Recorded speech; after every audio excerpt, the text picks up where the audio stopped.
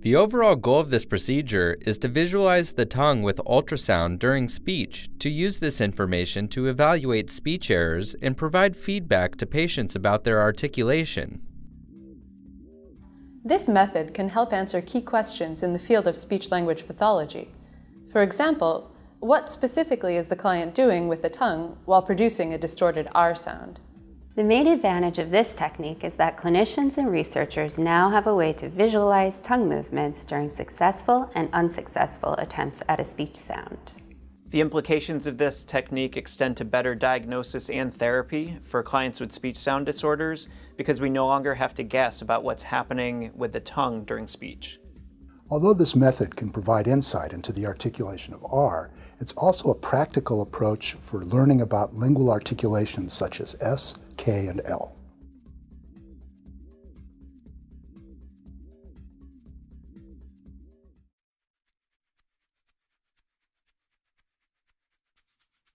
Begin by positioning the participant comfortably in a chair with his or her feet on the floor, back straight, and chin slightly forward.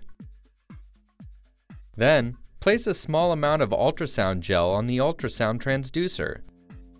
Next, position the transducer vertically, making tight contact with the skin underneath the chin and applying a firm but not an uncomfortable degree of pressure to collect a sagittal image and visualize tongue from tip to root.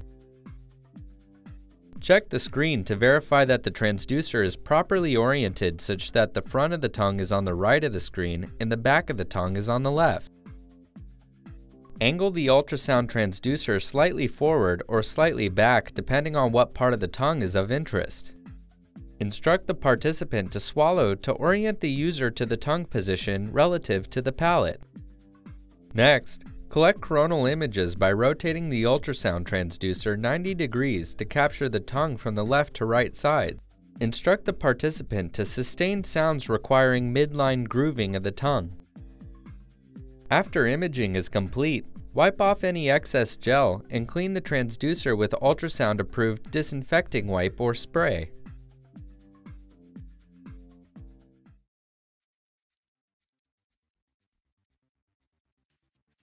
Begin by instructing the participant on the proper position of the ultrasound and allow them to hold the ultrasound transducer. In a sagittal view, observe the tongue between two major shadows created by bone, which is opaque to ultrasound, the shadow of the mandible and the shadow of the hyoid. Instruct the participant to produce alveolar and velar sounds such as T, D, N, then K, and G to help orient both the participant and the clinician to which side of the image is anterior tongue tip and which side is posterior tongue dorsum. In a sagittal view of a correct production of R, check to see that the anterior portion of the tongue elevates, while the back part of the tongue dorsum slopes backwards. To assess distorted R production, instruct the participant to imitate and sustain the R sound. Then, have the participant imitate the R sound in a number of syllables, such as Ear, ear, say ra, say re, say ru. Finally, rotate the probe 90 degrees to obtain a coronal view and observe the lateral margins of the tongue as the participant repeats the syllables r, ear, ra, re, and ru. Position the probe near the highest point of the tongue, about 1/3 of the distance between the chin and the throat in the sagittal plane.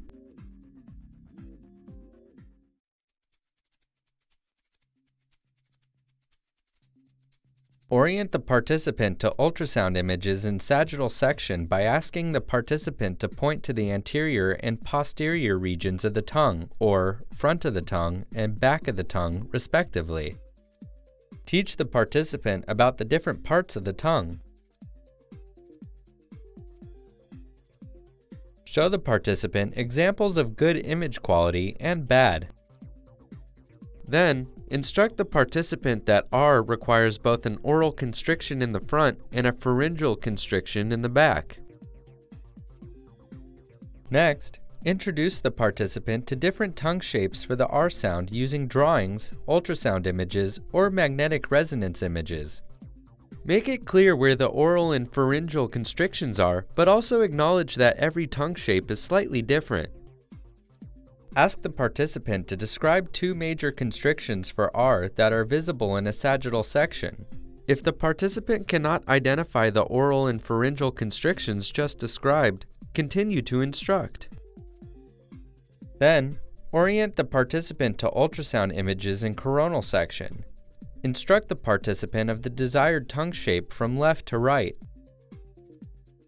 Ask the participant to trace the tongue shape, identify the left and right edges, identify the center line groove, and explain the desired shape. Have the participant attempt to produce correct R in isolation or in syllables by providing phonetic cues to copy different tongue shapes. Then, ask him or her to provide an explanation of what they did correctly or incorrectly after some of the attempts.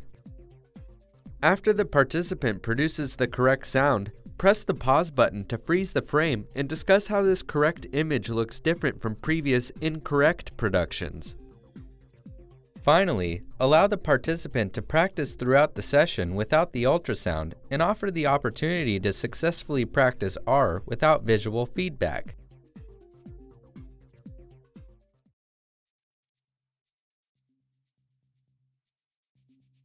Here, a sagittal view of a magnetic resonance image during a correctly produced American English R with ultrasound image of the tongue is shown.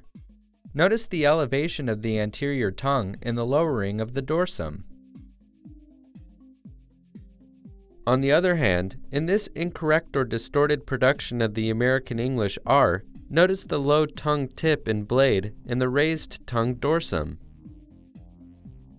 This shows the mean accuracy on words containing R across 11 American English-speaking participants who were treated for R distortions.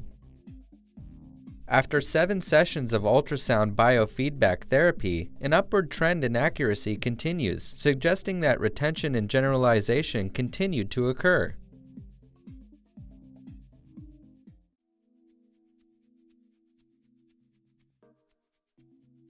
While attempting this procedure, it's important to remember to check the positioning of the probe. Don't let the probe rotate or slide, or the images will become distorted and will be hard to interpret. Following the use of ultrasound, traditional speech therapy should be included to encourage successful attempts at speech sounds without visual feedback. Don't forget that ultrasound requires attention to safety, in particular disinfecting the probe between uses and also attempting to minimize exposure when possible. After watching this video, you should have a good understanding of how to collect ultrasound images of the tongue and how to use this information to assess and provide feedback to patients about their tongue movements during speech.